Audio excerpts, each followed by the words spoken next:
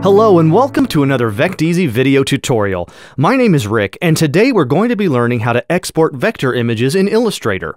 Let's say you've downloaded a vector graphic from VectEasy and imported it into Illustrator, manipulated the image, and now you want to export it.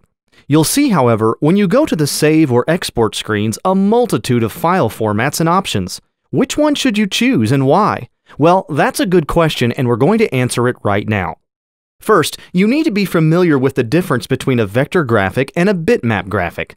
A bitmap graphic uses pixels and is a set size and set resolution. If you attempt to enlarge a bitmap image, it will distort. And once a bitmap image is exported, its elements can no longer be edited.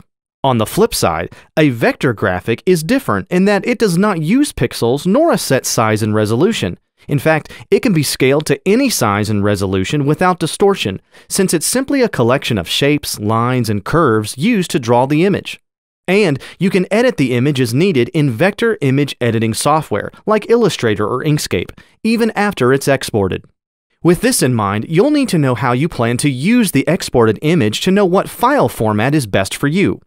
If you're looking to keep the image in a vector format, meaning you can go back and edit it or scale it to any size, you'll need to use one of the following formats: AI, EPS, PDF, or SVG.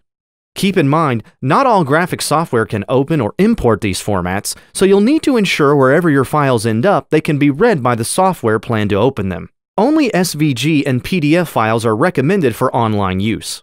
Vector-based formats are preferred for print purposes and offline images.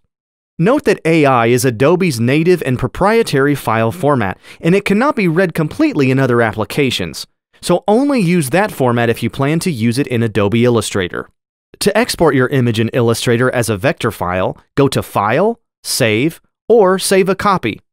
And then select either AI, EPS, PDF, or SVG from the Format menu. Take note of the export controls, including the ability to include font files when exporting to some vector formats. If you're looking for the most compatible formats, consider exporting to a bitmap format. Keep in mind the size of your image when you export it, because it cannot be enlarged or edited later without distortion. You'll need to use one of the following formats: JPEG or PNG. Nearly all graphic software and browsers can open or import these formats, so it's safe to use these formats for nearly every screen-based application. JPEG is the most commonly used format, but has more compression than a PNG file. So if you're wanting to maintain the best image quality and don't mind a larger file size, PNG is the format for you.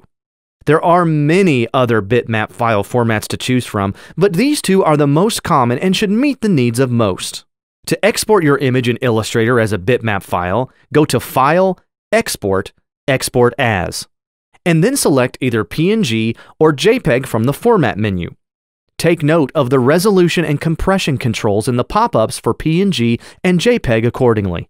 That's all for now. Thanks for watching and good luck on your creative journey.